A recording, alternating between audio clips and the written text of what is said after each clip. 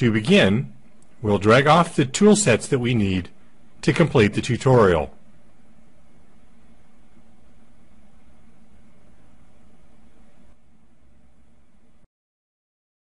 To move a selection, it's quite easy. Position your cursor on the selection, press the mouse button and drag to a new location. Position the cursor using snaps for precise drag and drop. Watch the prompts.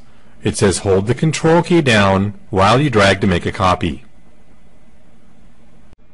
To drag this circle, we'll position on the quadrant point and drag to an end point, or position the cursor at the center point. Notice in the data input window that circle is defined by its center point. That's its coordinate. As I move the circle, we'll position the center over the origin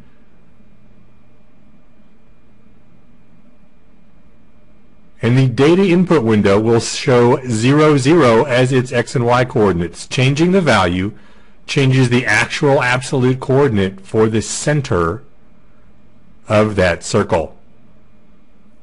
Notice, positioning it to the left of the origin shows a negative x value. If I plug in a negative y value, it relocates it to a position lower than 0 on the y-axis. Using snaps, we can also use alignment to relocate objects. This makes it quite easy to continue building components, as you see we've just done here. Now we've made our selection. We have a whole combination of lines and circles here. By dragging it from one point, we can relocate it anywhere we like. Holding the Control key down, you can snap a copy to the end of that line to its end point. Now we'll select our combination of lines in a circle, and from our Transform tool set, we'll choose the Translate tool. This allows us to move by setting a starting reference point and an ending reference point.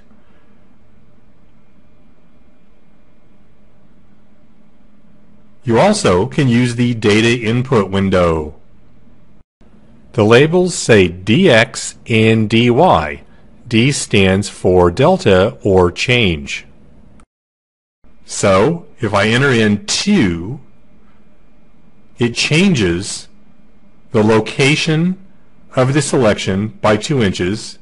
If I enter in 1, it moves the selection up.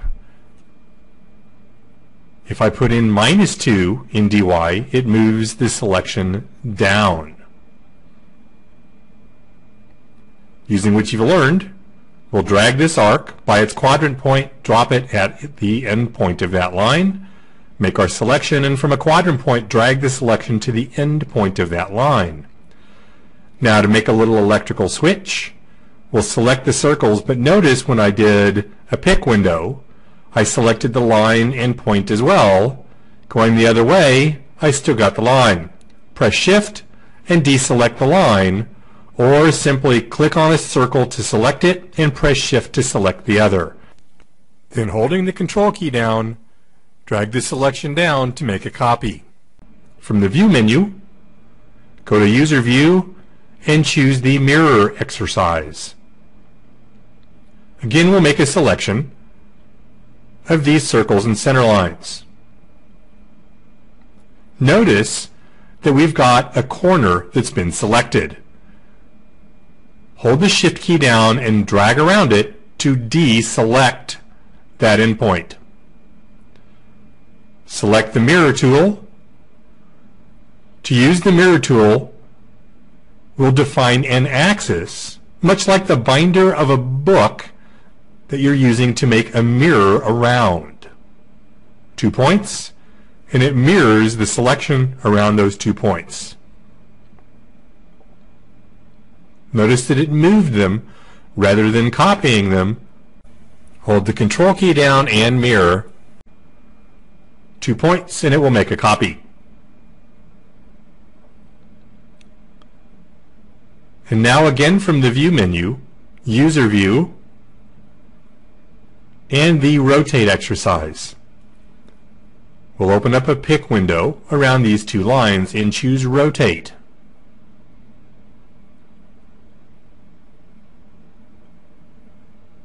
There are two different methods to using the Rotate tool.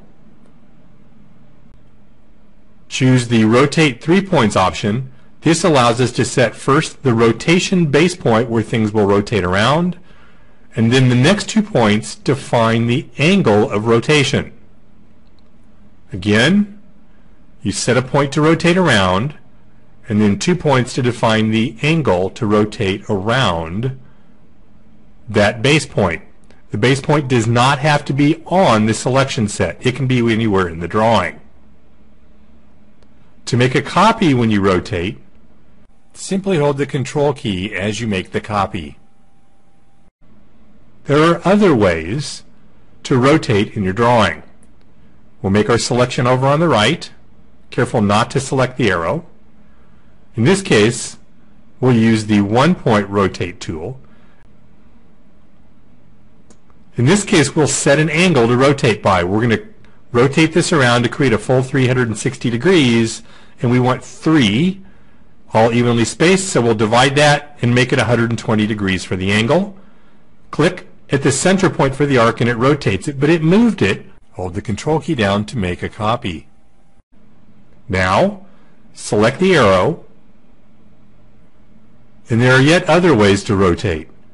You'll notice that both linear or rectangular arrays are available, as well as polar, which are circular arrays. So we'll choose the Polar Array tool. This allows us to define a center point and create a circular pattern around that point. In this case, we're going to create 10 of those arrows rotated around the base point evenly spaced.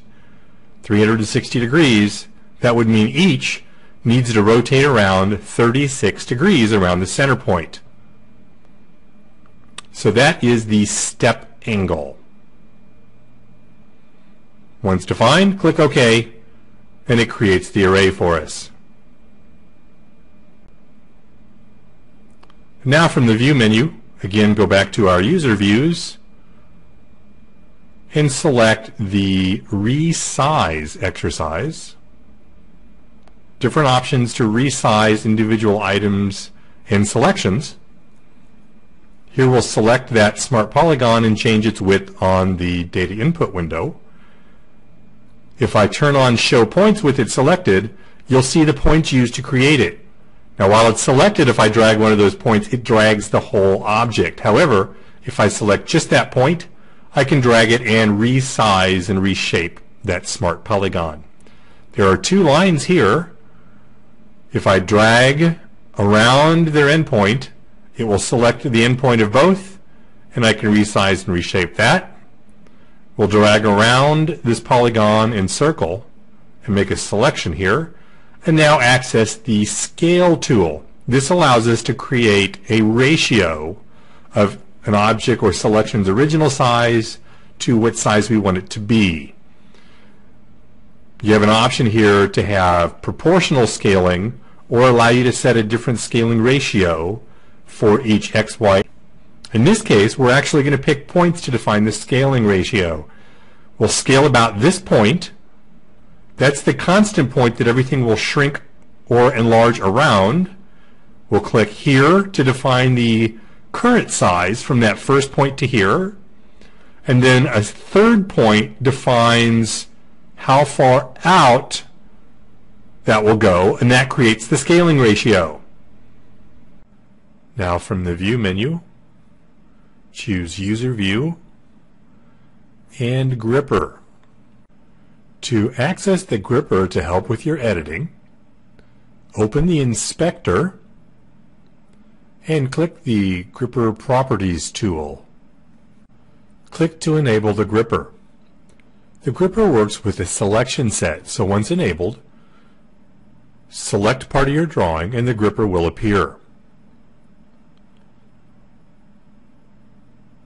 The handles indicate the different types of edits that are available to do directly with your mouse and cursor using the gripper. The arrows allow you to move or drag your selection set.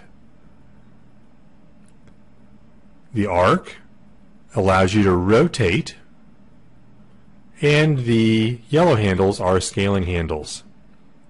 You can control the size of the gripper and the handles with the size drop down.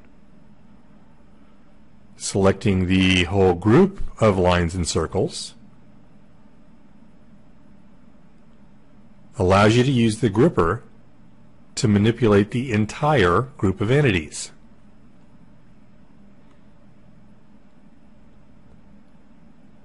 User position allows you to relocate the gripper, basically setting a temporary origin so that you can scale around a specific point or rotate around a specific point, all using your mouse and cursor and the gripper. You can turn on and off certain portions of the handles.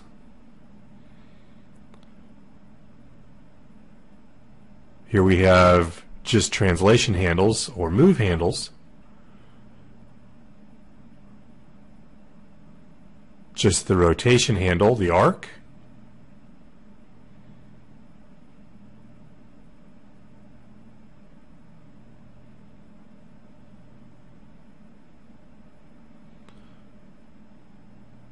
And here the scaling handles. Notice uniform scaling.